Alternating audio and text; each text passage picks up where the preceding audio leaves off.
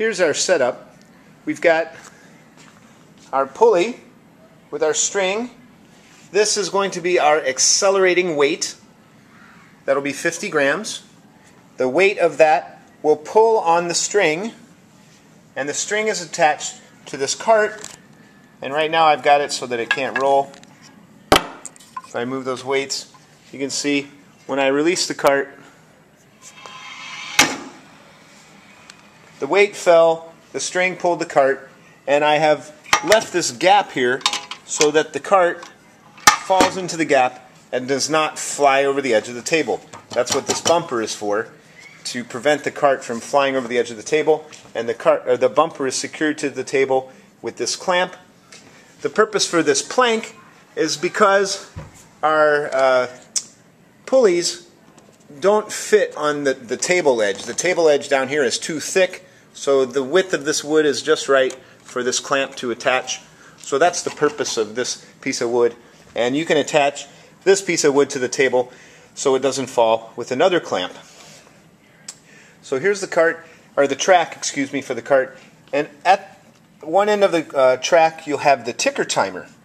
And we're going to use the ticker timer to measure the distance and the time that the cart is being accelerated. So the way the ticker timer works is, get a piece of ticker tape about this long, run it through the ticker timer like so, and then with a piece of tape attach it to your cart. Now it's ready to record the data. Go ahead, hook your string up, hold the cart in place with your finger. Make sure your ticker timer is set on 60 Hertz, not 10 Hertz, but 60 Hertz. And as soon as you turn the power switch on, release the cart and let it accelerate. And then turn it off. You're going to do the experiment 5 times. Once with the cart by itself. Then you're going to do it again with 200 grams of added mass. A third time with 400 grams of added mass. Another time with 600. And the final and 5th time with 800 extra grams of mass. And because they're on there loose, we don't want them falling off the table and hitting you in the toes, because that will hurt. So take rubber bands and just put them around the cart, and then you can secure your weights to the cart with the rubber bands like this. There's 1, 2, 3, 4, and that way when they hit the end, the weights don't fly off and land on your toe.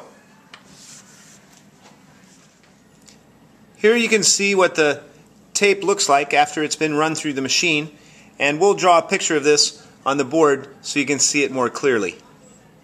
What you'll see on your tape is a big cluster of dots. That's where you turn the machine on, but the cart had not yet started to roll.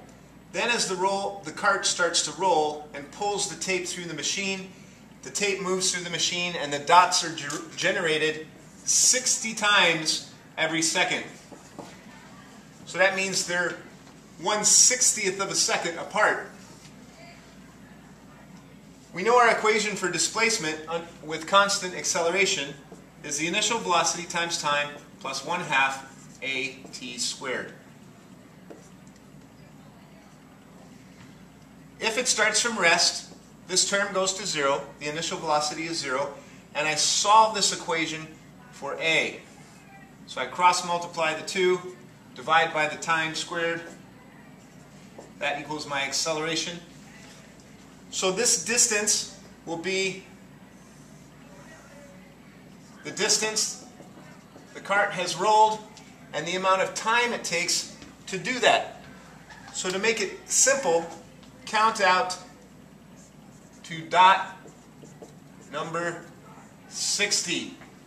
That way we know, because 60 dots are generated every second, if I go to dot 60, then this time will be 1 second, and then I just measure the distance from my cluster of dots, out to dot number 60, and that's this distance. Multiply it by 2, and that'll give me my acceleration for this trial. Here's your data table that you'll fill in. First you'll enter the mass of the cart all by itself, and then the mass with 200 grams or 0.2 kilograms added, 0.4 kilograms added, 0.6, 0.8 for your 5 trials.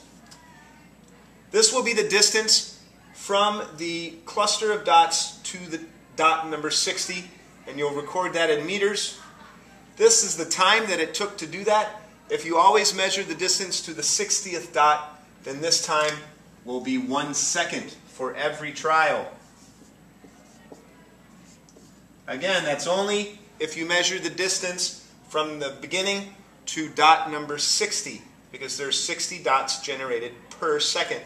And then using your equation, acceleration is equal to 2d over t squared, you will calculate the value for the acceleration for each of these 5 trials.